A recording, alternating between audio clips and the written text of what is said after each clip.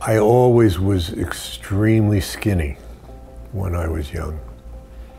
So skinny that I was ashamed to wear short sleeve shirts or t-shirts.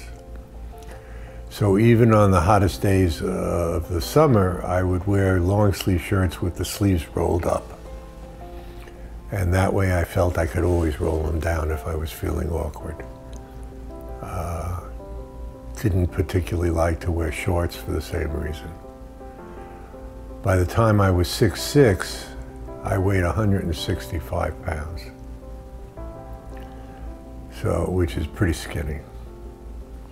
And that was one of the forming things of my life.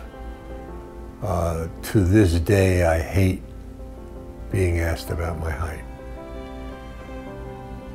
I would say, well, not daily at this point, but for all those decades of my life, I would be asked on a daily basis by complete strangers, by people I knew well, or whatever, about some kind of comment about my height.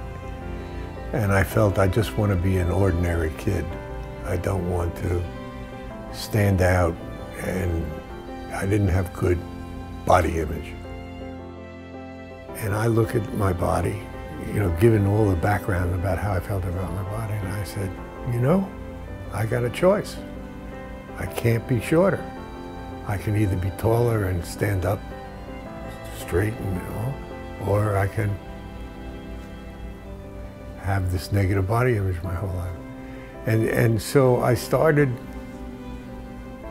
being much more of stature, how I carried myself, instead of schlumping and shuffling.